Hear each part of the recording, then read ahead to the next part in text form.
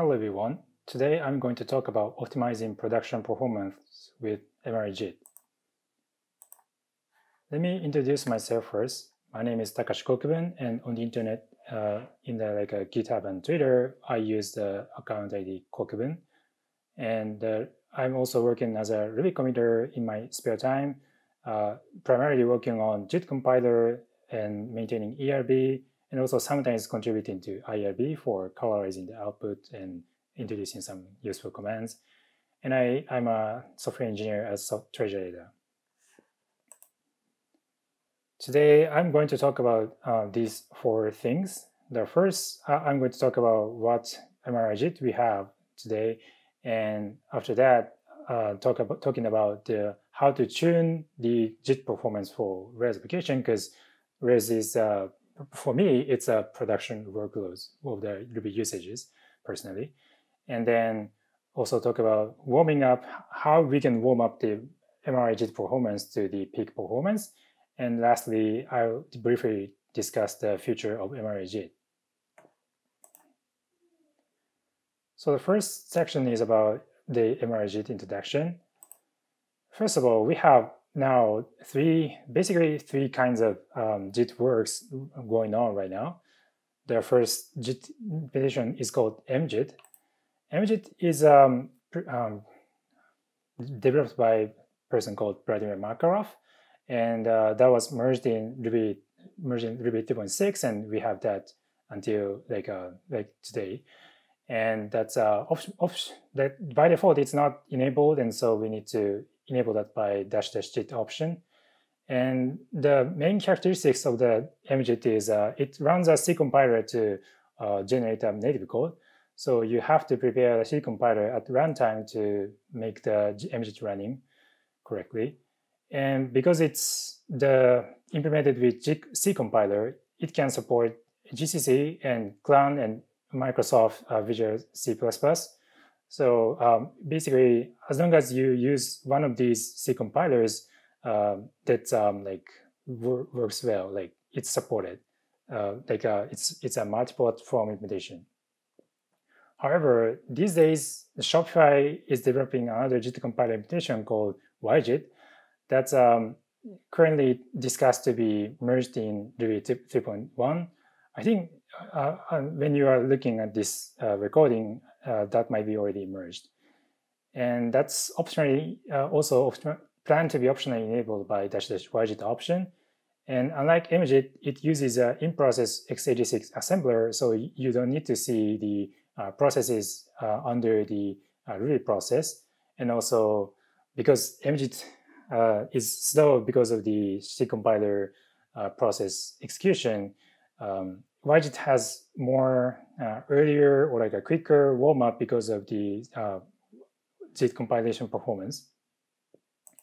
Lastly, we also hear some words or a name about MIR.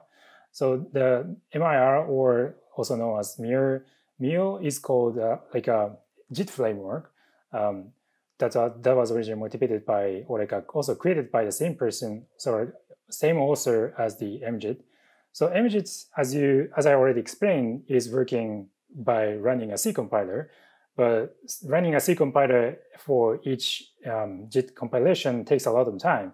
So motivated by that, the same author designed a JIT framework that implements a C compiler inside the JIT framework, and so that can compile the C code into a IR without executing another C compiler process.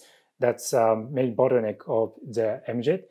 And so the C or JIT compilation will be faster if you use this framework, although we still don't have any actual integration of MIR to the CRB or MRI. By the way, I call CRB as MRI in this presentation because US people, I believe, use MRI to call CRB, unlike Japanese people calling CRB as CRB. But anyway, so there's no working implementation for CRB JIT compiler using MIR yet, but the author plans to work on that later, so we may see that later. And the characteristics that is shared, or like the main characteristics of this JIT framework is like if you use a LLVM, you can inline C functions without a C compiler if you just link the library to the C interpreter. If you do that, and so it doesn't need to invoke another process and merge that. Like currently, because MRJIT executes a JIT compiler, or like JIT compiles a method by a C compiler process, it sometimes has trouble by using the different processes. Like because let's say we execute a method called process.wait all that somehow interacts with the C compiler processes executed by MRJIT. So it has been problematic to deal with that by locking, and also that probably still has some locking issues. So as long as we go with the MRJIT architecture, we may possibly see the deadlock bugs by waiting for the process management and so on. So I also want to explain the layers of the concerns. So as I said, Mir is the framework, so that might sit under the current JIT compiler that generates C code. But at the same time, you could also directly generate the Mir's IR instead of directly, the generating the C compiler, C code like current MJIT. But YJIT, on the other hand, implements everything by itself. So YJIT generates the x86 assembly code directly and assembles that by itself. So it's a full stack implementation, unlike the current, so to say, the combination of MIR and MJIT.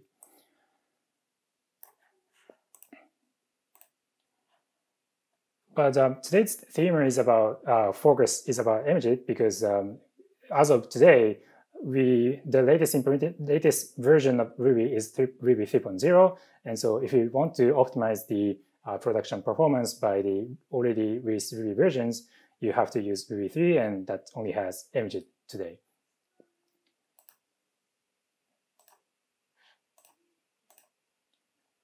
So tuning JIT performance for Rails. So this is a graph shared by Shopify team for showing how YJIT is performing better than MJIT. And as you can see, I'm not talking about the performance difference between MJIT and YJIT here, but the thing I wanted to point out is this graph shows that MJIT is running slower than the no JIT performance even after we did all the improvements. But the thing is, there are some tricks to improve the performance better than the no JIT performance. So that's the thing I'm talking about in this section. And this is the comparison between different Ruby versions, not the difference between no JIT and JIT. So it might be confusing in this page, but the thing I wanted to say is in Ruby 3.0, you can improve the performance more than the virtual machine performance, but you have to use Ruby 3 or later, because Ruby 2.6 and 2.7 have some challenges to reach that performance. So first of all, you have to use Ruby 3, and then if you use Ruby 3, you also need to think about how to tune the performance to see the peak performance. So that's what I'm going to talk about from this slide. So the key ideas are, first of all, you have to think about which version to use, obviously, because as you already saw in the previous slide, Ruby 2 is slow, like a JIT of the Ruby 2 is slow. And also I need to talk about trace point, GC compact, and Raptor, and some other options, and need to think about the warm-up. So first of all, some versions are slow. So that's because I introduced some optimization in Ruby 3.0, which is improving the cache efficiency of the generated code. So if you use Ruby 2, you might see some code duplication between different methods. That will mean that the code locality is bad, and so CPU cannot efficiently cache your native compiled methods. So we already know that if you use Ruby 2, you cannot optimize the Rails application by JIT compiler. But still, even if you use Ruby 3, there are some bugs or like issues that I need to fix in the future. So even if you use Ruby 3, you might not be able to see the peak performance. So anyway, one obvious known issue is Ruby 3.0.1 is known to be broken. Like the C code generates, MJIT generates a C code that cannot be compiled. So obviously that doesn't work. And Ruby 3.0.0 is the main version I'm using for benchmarks. So if you want to see the performance I'm seeing, you might want to try that first. And Ruby 3.0.2, it fixed the issue in the Ruby 3.0.1, but still for fixing some issues introduced in 3.0.1, I might have done some wrong things there. So you might not be able to see the same performance between 3.0.0 and 3.0.2. So that's one tip for you. And even if you use a master after the Ruby 3.0 or like a 3.1, you might still see some difference. So just to be clear, what I'm showing here is 3.0.0's performance, just in case. And next thing is a trace point GC compact reactor. So first of all, GC compact moves some pointers of the used by Ruby interpreter. So when MJIT embeds some C pointer into the native code directly, the same code cannot be used. So the way we fix the issue is once GC compact is used, we simply disable all the code compiled by MJIT. So and the other thing is a trace point. So since Ruby 2.6 or something, trace point has got optimization to just rewrite every single instruction of the virtual machine once the trace point is enabled. So because it's the instruction which the MJIT is compiling from is recompiled or altered by trace point, we cannot use the same JIT code once the trace point is enabled. So Ruby 3.1 introduced a feature that shows JIT cancel on the JIT verbose 1 logs when it actually happens, to clarify that it's no longer running the JIT code. However, Zyberg, which is the Rails 6 default autoloader, uses trace point.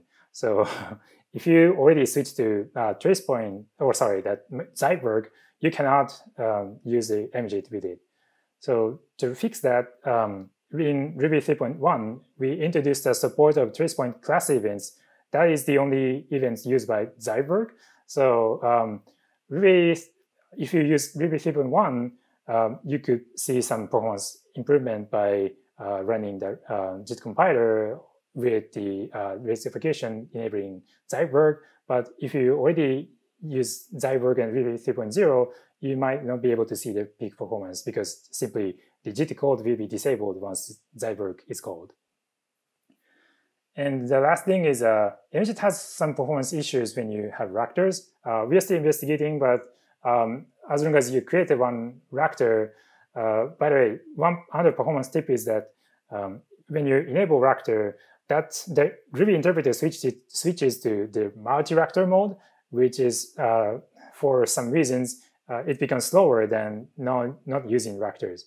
So just making it a little bit slower is a known issue by enabling reactor. But at the same time, if you enable reactor, MJIT, the code generated by MJIT will be significantly slower if you enable reactor, or maybe by going to the multi-reactor mode. We are working on that issue, but for now, you may not be able to see the peak performance if you are trying the code with reactor. The key thing, I think the main important thing is you have to change the JIT max cache option for Ruby 3.0. So the default value of JIT max cache is 100 in Ruby 3.0, but in actual real-world Rails applications, oftentimes you have more than 100 methods. Like in the Rails bench, which is very simple scaffold application, that has 1,000 methods or like 1,000 and a few tens of methods. So when it comes to the real world application, I guess that could be thousands of methods. So you have to change the JIT max cache to more than that. Like I use 10,000 so that will make sure everything is compiled. So the reason why we released the Ruby 3.0 with 100 methods is because we believe that the number of methods compiled by JIT compiler should be small, because that will not, if you compile many methods, that will not fit in the CPU cache, which is very small. However, the thing that it turned out that actually we should compile everything to improve the CPU cache efficiency, probably because if you compile everything, that will fit in the very small, very close locations. So the code will be more predictable by than going back to a virtual machine to JIT again and again. So that's the situation you need to avoid for seeing the peak performance of MJIT. So which also means that you need to wait for compiling all the methods. Also to make sure you compile everything, you probably need to use the -JIT-verbose1 option to see the logs. Like JIT-verbose1 option shows the list of methods that are being compiled and finished compiled, and so you can see the progress of the JIT compiler or the current status. And yeah, another important thing is you need to wait until everything is compiled, which is not actually a good thing for actual real-world applications. But when it comes to web applications, I believe that there could be some situations where you can wait for a long time, because once you deploy something, let's say on Thursday, you can, and let's say you don't deploy on Fridays or weekends, you will see you need to use the same revision for a few days. And then if the warm-up takes only a few minutes, that will be ignorable compared to the performance of over the weekend for days or something more longer. So you need to check if everything is compiled by also by the JIT-verbose1 option, that you log whether your methods are already finished compiled or not. Like when you pass the -JIT-verbose1 option, you will continuously see the logs generated by the JIT compiler. But once it stops, that might be the sign that everything is compiled. So at least you have to see the stop of the JIT-verbose1 log to see the peak performance.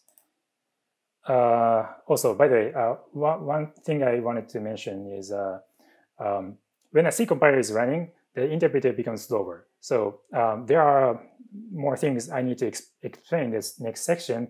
But one problem is that when the C compiler is running, that will use some resources on your machine, and also it somehow interacts with the Ruby method by locking at least some methods, like waiting for processes and some method cache, or sorry, not method cache, but some processes need to acquire lock, and that might interact with MJIT. So when a C compiler is running, that will be somewhat slower. So if you measure performance of MJIT while some C compiler is running, that will be almost guaranteed to be slower.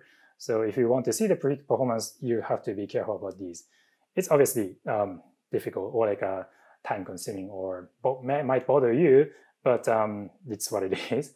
We, of course, think about how to improve the situation, but we probably need to change the MJIT architecture to fix this issue. So as long as you're trying MJIT, this is what you need to be careful about. So the next section is about the warming up MRI JIT. By MRI JIT, by the way, I'm talking about MJIT in this presentation, at least in the later sections. So the first thing I need to introduce is a --JIT min calls option. So this is a minimum number of calls you need to achieve to make sure your method is recognized by a JIT compiler. So the default of JIT min call is 10,000 since the Ruby 3.7. So if you use Ruby 2.7 or newer, you have to call the same method 10,000 times to let the JIT compiler compile your method.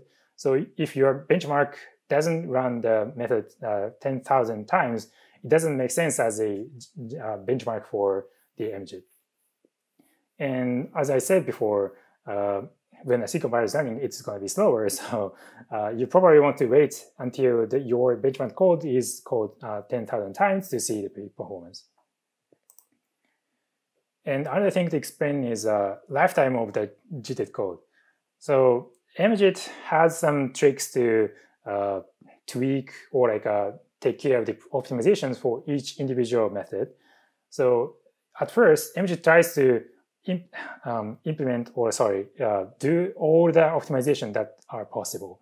So for let's say inline this method and inline this instance variable access, inline this constant, and so on. So these kind of things are just executed because MJIT is not really utilizing generating the profiling code first to see the information that cannot be obtained from virtual machine. So the trick is it just executes everything or optimize everything first, and when the optimized code is executed at first, that will see if the optimization is valid or not. Like if the inlining should not be happening in that line, we just invalidate the code, and that will be recompiled after disabling the optimization for that method. So the stage is the first stage is the full optimizations are applied, and then once it's recompiled, only a partial optimization will be applied for the same method. And finally, we will see the compacted method, which happens after everything is compiled. That will be explained also later.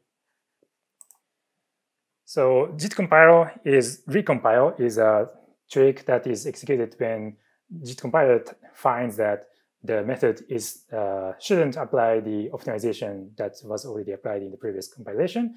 So if you pass the JIT variables 1 option, you can see the MJIT JIT recompile log to that indicates that the method will be discarded first and then recompiled later, disabling that optimization. And so because of that, once you see the JIT recompile log, the method will not be executed by your interpreter anymore. So you should not see the JIT recompile log at the end of your logs if you want to see the peak performance of the MJIT. And just as a reference, these 5 fields are the optimization switches for the MJIT. So the first one is a Ivor cache, which is an instance variable cache. So if this is false, or by the way, all of these 5 optimizations, 5 fields are set to false by default and set to true when the optimization is disabled. So when the Ivor cache, disabled Ivor cache is true, that will not inline the instance variable for the fast pass. I don't go into the details of the instance variable optimization, but that means that instance variable access will be less optimized.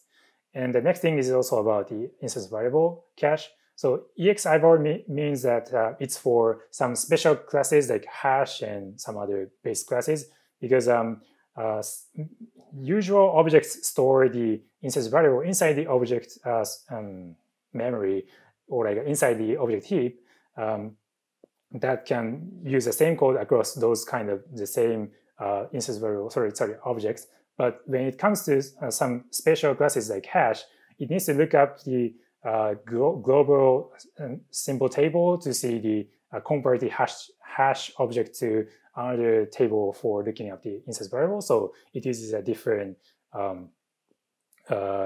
switch. And the next thing is a send cache, which is used for caching some inlining some implementation for calling methods, Ruby methods, and sometimes for C methods as well. And inlining is obviously for method inlining. MJIT performs some method inlining for a few known methods that can be known to be inlined well. So those are relying on this flag. And the last thing is a const cache. When this flag is still disabled, when this flag is still false, MJIT tries to inline some constant. And the JIT compaction is a technique that is used after every method is compiled at least once. So once, like let's say you have 4,000 methods, once the 4,000 methods are compiled at least once, MJIT tries to compact the location or like a location of the code into a very compact location, and that will deduplicate the methods or like functions between the different methods. So the code size will be much smaller, and that will be good for CPU cache efficiency. So, and also this will show some log-like JIT compaction. So if you want to see the peak performance, you need to see JIT compaction at the end of your JIT verbose1 logs. Finally, I'll talk about the future of the MRI JIT. So you might ask, why do we have multiple JIT compilers? And the answer is like, we are not competing with each other, but like YJIT team sometimes discusses ideas that are useful for MJIT, and I as a MJIT maintainer, proposes a way to share some optimizations implemented in MJIT with the YJIT as well, and also send some prerequisites in the past. And so we are basically just experimenting at this stage. But one idea which Matt previously proposed is a multi-tier JIT. Like when there is a lightweight JIT compiler and a heavyweight JIT compiler, the idea is like you execute lightweight JIT compiler a lot of times for early stages, and when there are more hot methods or like particularly hot methods, you execute a heavyweight JIT compiler to optimize further than the lightweight JIT. But the thing is, currently YJIT is faster than MJIT, so it doesn't make sense as a last tier JIT compiler, using MJIT as a last tier JIT compiler as of now. So at least MJIT has to be faster than YJIT to be used as a last tier JIT compiler. So currently, probably you might want to just use YJIT as a single tier compiler. And also another problem is MJIT uses DLOpen to load the native code into memory. So we don't have any control over which location we are going to use for locating the JIT code. So it might be hard to efficiently locate these codes together. So we have some problems to use that as a last tier JIT compiler. So I think in the short term, we probably want to use YJIT as a single tier compiler in many of the workloads. However, there's some limitation in YJIT as well, because unlike MJIT, it cannot compile or like deal with the C methods because it's simply not using C compiler. So if you want to optimize or like optimize C methods and Ruby methods together, you have to be able to recognize the C-based functions. So YJIT can do that. MJIT can do that, but YJIT cannot do that for now. A way to solve it without relying on a C compiler, which is also another challenge, is you might be able to try mirror as the way to fix it. And also another way could be rewriting C methods to Ruby where possible. Like we already do that in the past, but sometimes it's hard to maintain the interpreter performance if you rewrite C with Ruby. So it could be a challenge. So those two are the options we could explore for fixing those problems. The conclusion is that I wanted to show that there is a way to speed up Rails with MJIT, although you might see many benchmarks that show MJIT actually makes the Rails bench slower, but you need to be careful about actually a lot of things to make the MJIT work faster than the interpreter. And finally, we are shifting, I think, towards the YJIT for better performance, because YJIT already achieved a faster performance than MJIT, and also it has a lot more developers, and so that could be a better way to achieve the better performance. That's it. Thank you for listening to my talk.